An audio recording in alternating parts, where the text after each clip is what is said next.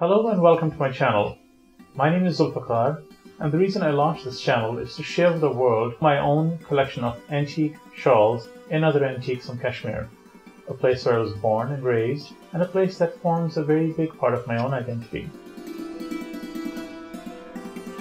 Let's start this first episode with my shawl collection.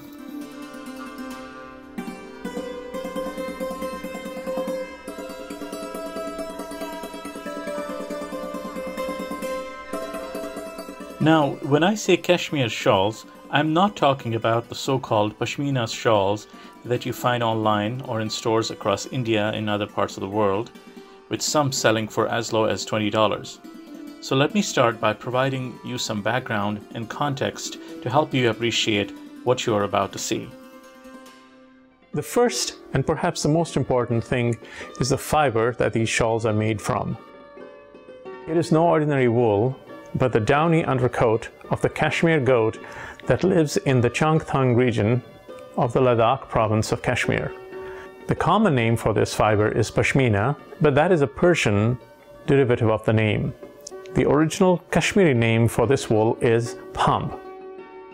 They grow this downy undercoat in the winter in response to the extreme cold and the rarefied environment in which they live. It is very warm, but extremely light. How light, you might ask? Well, the width of the fiber is only 13 to 19 microns. In comparison, the human hair is 70 microns in width. The fiber is just the start. Equally impressive is the unique weaving technique of the woven Kashmiri shawls in my collection. This technique, which is found nowhere else in the world except Kashmir, is commonly referred to as Kani weaving. Kani being the Hindi version of the Kashmiri word kanye, which means twigs. Why that name? Well, that's because the weft threads of the shawl are wrapped around fine sharpened twigs, which in Kashmiri are called kani, the plural of the word kani.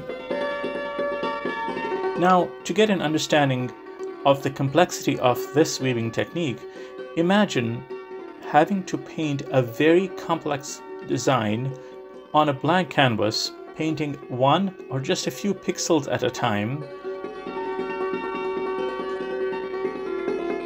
Now, to this add the fact that the shawls woven in the Kani technique were not small.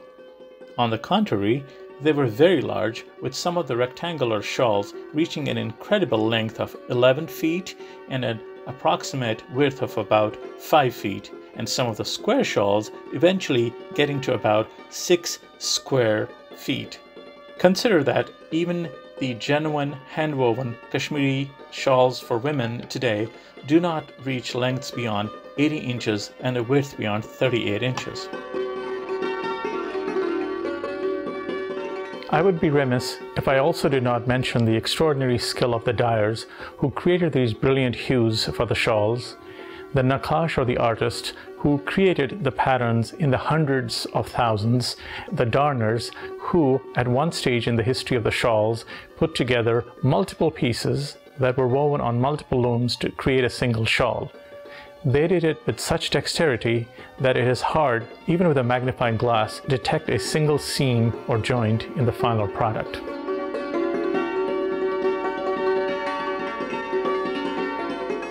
Another thing that I want to point out is that unlike most ethnic textiles, the Kashmiri shawl was never worn by the locals. Until the early part of the 20th century, it was a luxury textile reserved only for the royalty and aristocracy, and later the wealthy landed classes of Europe and India.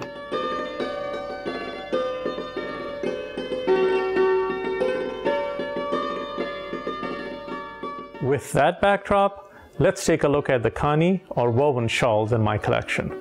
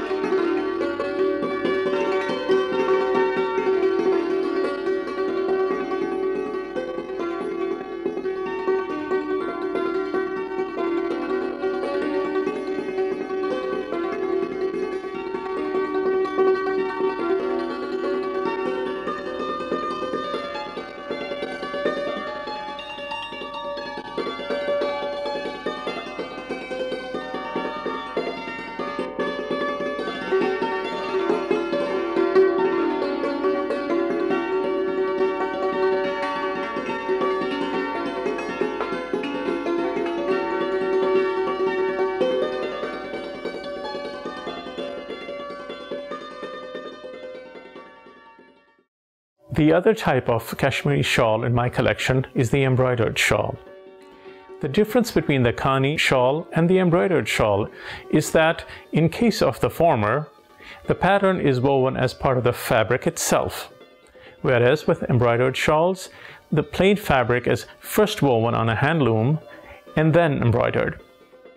Some scholars strongly believe that the embroidered shawl was introduced as a cheaper and quicker alternative to the more labor-intensive Khani shawl.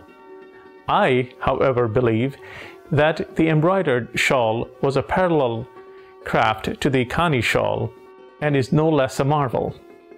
Perhaps you will agree after you see the embroidered shawls in my collection.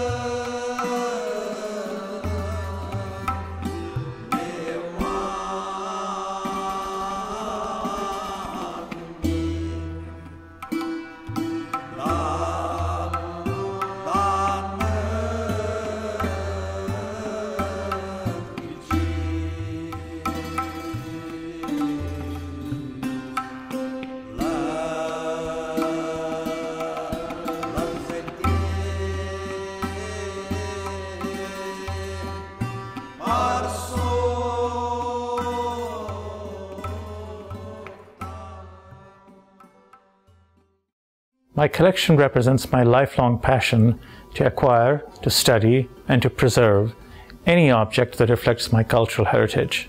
It is what I have dedicated my life to, even at the risk of my own financial future. My shawl collection reflects the development of this form from the 1700s to the present day, and it's not defined only by the finest or the rarest. I leave to those who have the means and the natural or acquired taste to indulge in that pursuit. The reason I launched this channel is to show the world a side of Kashmir that many people, including Kashmiris, are not familiar with. Mine is an alternate narrative to the drumbeat of war and the stories of violence, death, and destruction that have come out of Kashmir during the last 3 decades. Stories that have overshadowed the identity of Kashmiris as inheritors of a rich artistic heritage. During my research, I discovered that the artists and craftsmen of Kashmir were for centuries subject to relentless oppression and were barely paid enough to survive on. And yet, they remained unwaveringly true to their craft and produced one masterpiece after another. Each finding a place in the royal wardrobes of kings, princes, and nobles of India, and prominently featured in their portraits, as well as subtly making their appearance in key historical events.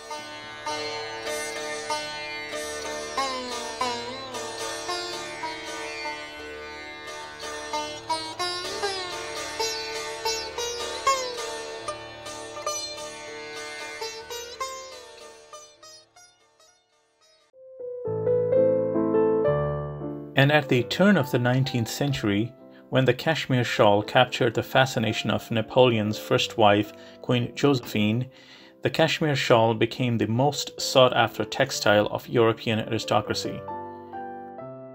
Portrait after portrait of that era boldly showcases the Kashmir shawl in all its elegant glory.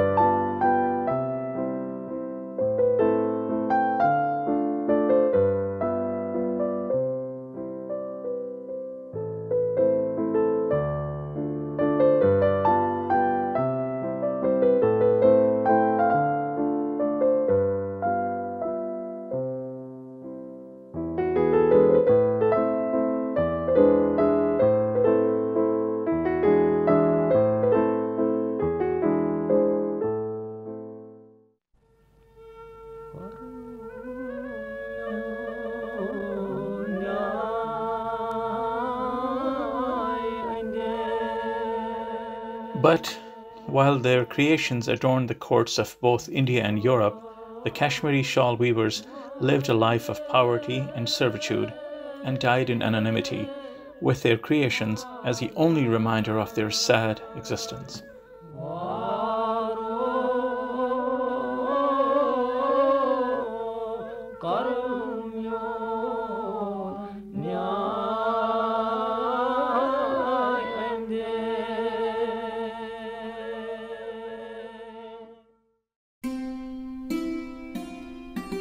In my opinion, this sentiment is best expressed by Mirza Ghalib, the greatest poet of the Urdu language, in this couplet. Sab kahan kuch lalo gul mein numaya ho gayin, sab kahan kuch lalo gul mein numaya ho gayin, खाक में क्या सूरतें होंगी कि पन्हा हो गई. It is but a rare few that emerge as a tulip and a rose. Ah, the beauties that yet lie concealed in eternal repose.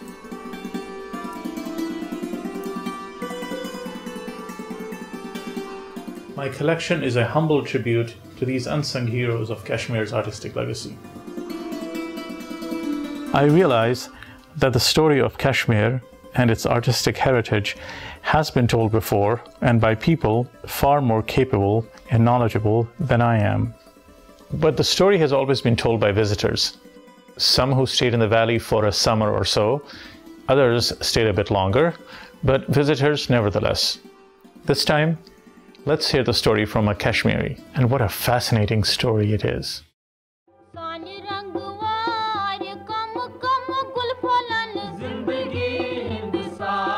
The story is set in a place that emperors and travelers alike have called paradise on earth, and justifiably so.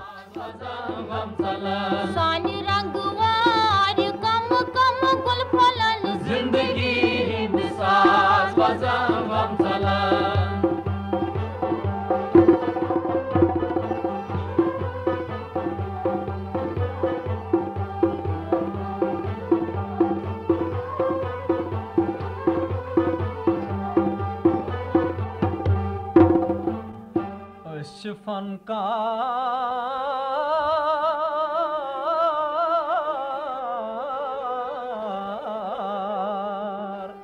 halkon ran hindi Üç fankar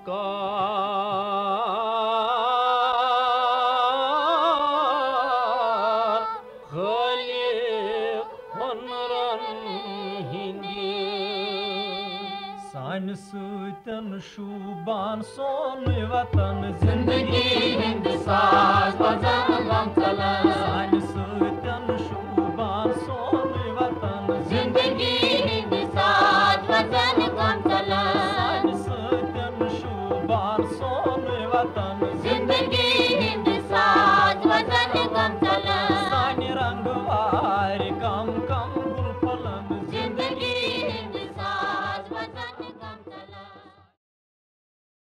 This was the world of my ancestors. It's not too hard to imagine that people living in such surroundings would be anything but creative, and the pinnacle of their creativity, the fabled Kashmir shawl. And what I find even more fascinating is that you can still see the unmistakable influence of the Kashmir shawls 200 years later in today's design aesthetic. And it's everywhere, whether you open a fashion magazine, browse through the clothing racks of a departmental store, or even shop for dinnerware.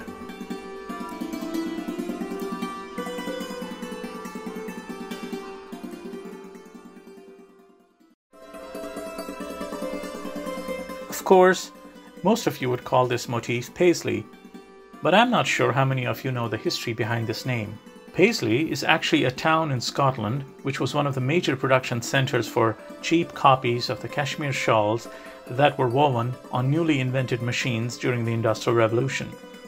Somehow the name of this one town stuck and was associated with a motif that was created hundreds of years ago and thousands of miles away in the valley of Kashmir.